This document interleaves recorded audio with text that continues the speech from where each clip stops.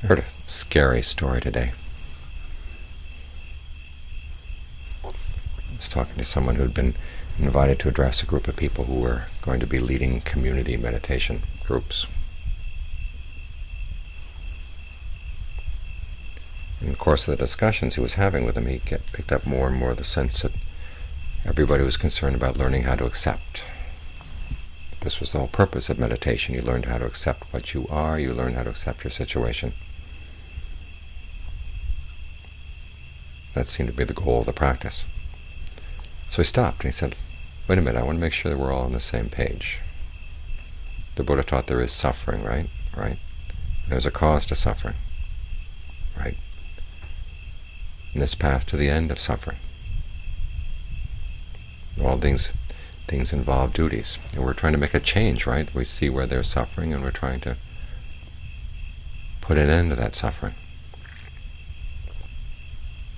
They began to see people were getting uncomfortable.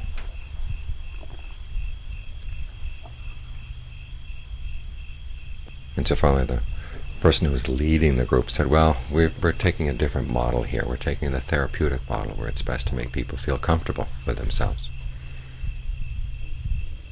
If you challenge them and tell them they have to change, then they don't feel comfortable. And at that point the person who was addressing the group said he gave up. It's scary for two reasons. One is that the idea being that we're here just to learn how to accept things. And secondly, that the person gave up. It's the sort of thing you have to challenge. Not only in Dharma circles, but also in yourself. And there is a role for acceptance when suffering is caused by neurotic reasons, when you simply can't accept the reality of a situation. That's where acceptance comes in, and it has a role. But it has to go beyond that.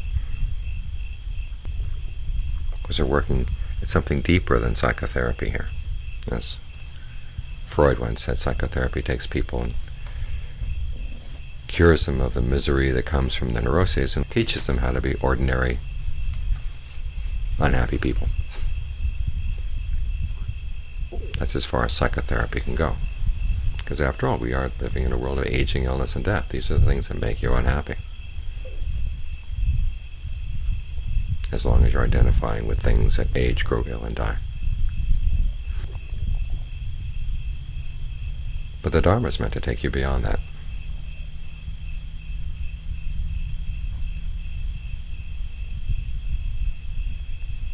And so a lot of the Dharma is not so much radically accepting things, but radically questioning them. The attitudes you have, the thoughts that burn in your mind, something that burn in your body. What are they based on? Why do they burn? Is there some way that you can learn not to be burned by them? And a lot of this means changing your attitudes, changing your assumptions. Back in my days as a student, studied intellectual history. One of the main lessons I picked up was that when you're reading a figure from the past, you want to figure out what the person's unstated assumptions are. Not simply accept everything they say. So what lies behind that? Why would they say that? What are they assuming that they may not be aware of? And when you figured out what the unstated assumptions were, you were able to distance yourself from the thinker. On the one hand, you understood the thinker better, but also there was a sense of distancing, that you weren't taken into that person's thought world. You could look at it from the outside. In the same way, you want to be able to do this with your own thoughts. Learn how to question the assumptions, especially the assumptions that the mind says, well, of course it's this, or of course it's that. You have to ask yourself, is that really the case?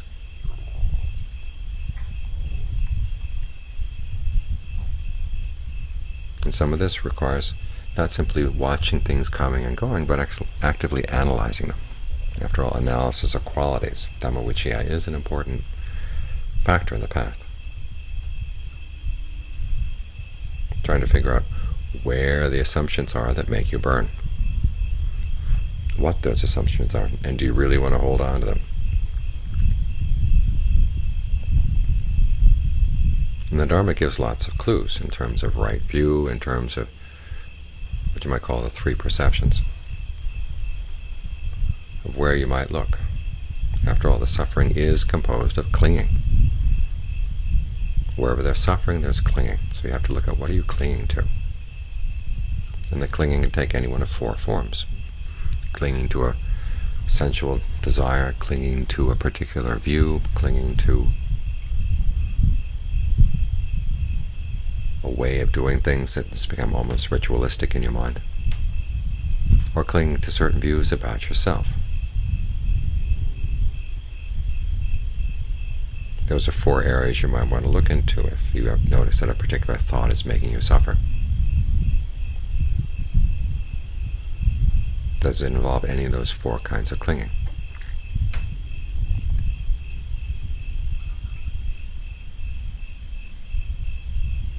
Or in terms of the three perceptions, there's the perception of inconstancy. Are you perceiving something as constant and sort of permanent when it really isn't? Are you perceiving pleasure in something that's really painful?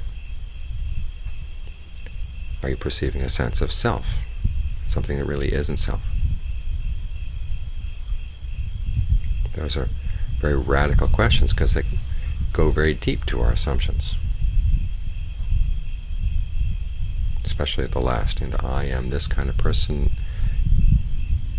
It doesn't have to be a metaphysical view about yourself, but just your general feeling of who you are, what kind of person you are, and what kind of feelings and ideas that such a person should have. Well, if the feelings burn, if they cause trouble, cause suffering, you might want to question the underlying assumptions. Because the Buddha doesn't have us accept the fact that suffering has to be there. There may be the stress of fabrications, which is a common factor in life, but then there's the stress and suffering that comes from craving, that comes from ignorance. That is not necessary. That's what we can change.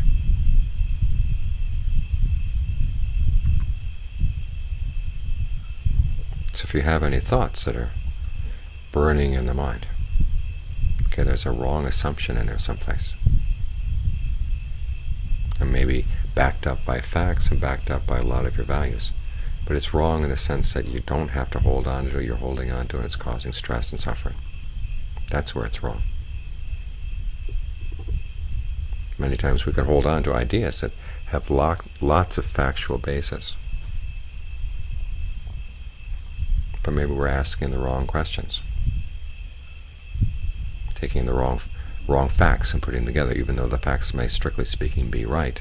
The way you put them together is wrong. It doesn't mean you're a bad person, it just means simply that you've been making a mistake that's causing unnecessary suffering. And you don't have to keep on making that same mistake. This is where the opportunity for change is so important. You learn to think of alternative ways of thinking, alternative assumptions that carry less suffering.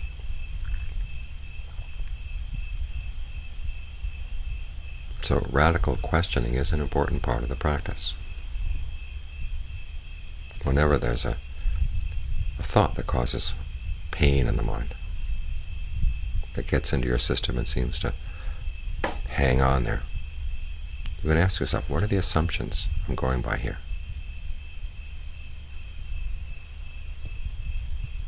And look particularly for the assumptions that have a kind of course quality to them, the ones that you don't normally feel that there's any question at all. It's got to be that way. One of the advantages of going to Thailand to learn the Dharma was I was in a culture where people's assumptions were very different.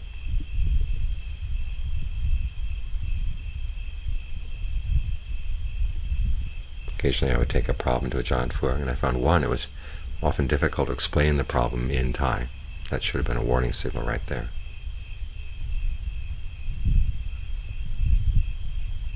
And then when I finally seemed to get it out, he looked at me as if it was one of the strangest things he'd ever heard. And the fact that it sounded strange to him helped make it look strange to me. That it was possible to look at this problem, which I felt was just a normal part of having a mind, being a human being, might simply be cultural.